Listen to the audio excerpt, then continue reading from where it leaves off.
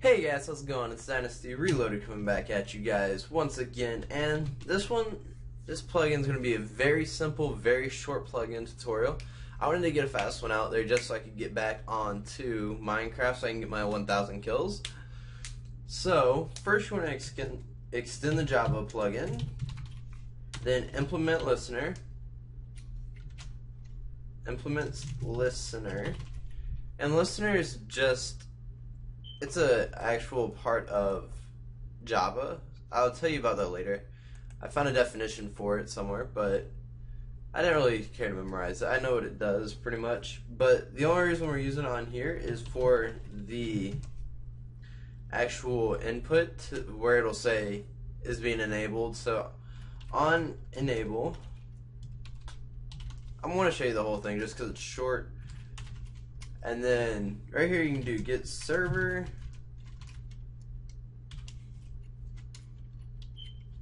dot get plugin manager dot register events, and then this comma this. So what this is pretty much doing, I don't know if I've ever really explained this, if you're adding on another page that implements listener with it, so say I'm using another page for an on command or for making classes on a different page, you'd put new and then the page, which for some reason it canceled that. So it would be like new and then the name of the page that you want to implement it on, or implement into this. But since we're not doing that, we don't have to worry about it. And so now you want to make an @event handler, and you will have to import event handler. I think nope, it's because we haven't made anything, so it's wanting us to define it. So public void on player interact, and you want to rename in here player interact event as just event.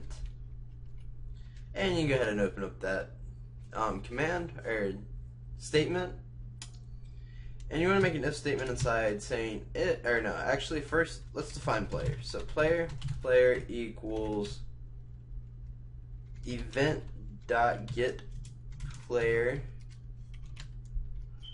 And now we can actually make the if statement. But first off you want to import player.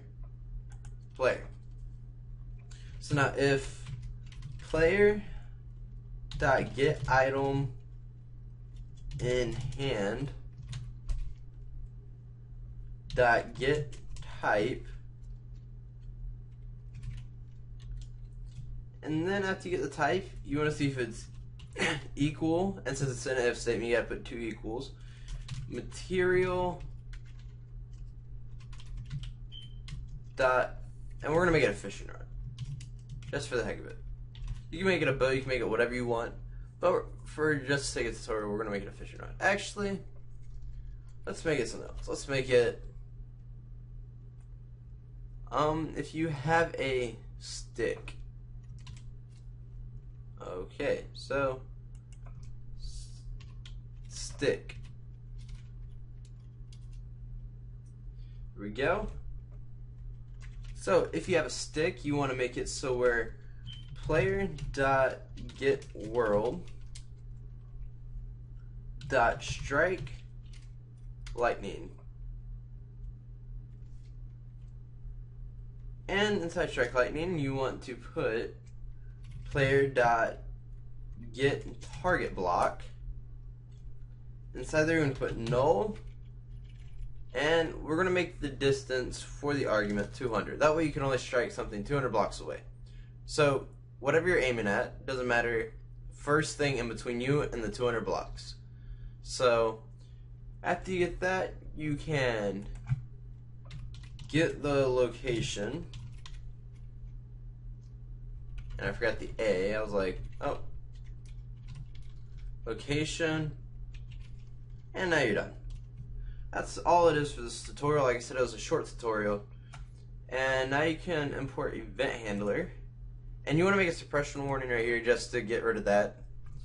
And you're done. So Now if we make the plugin file, I did lightning rod, let's do lightning stick, just to change it.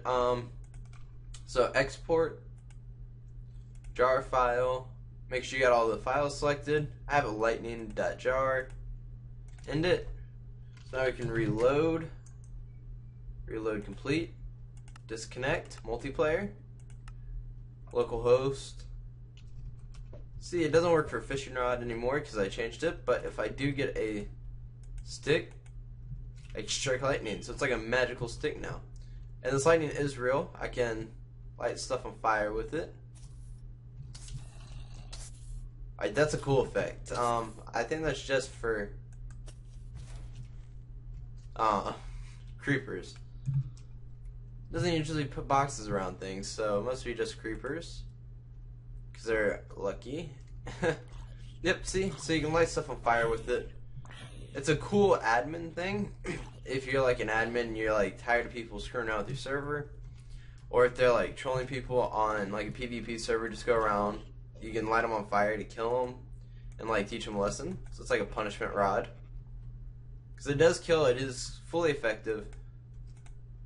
And I can't light myself on fire. I wish I could.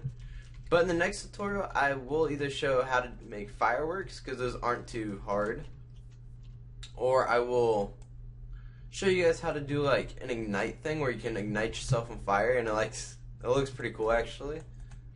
So anyways, if you guys like these tutorials, please remember to rate, comment, and subscribe. It does help out a lot. And later.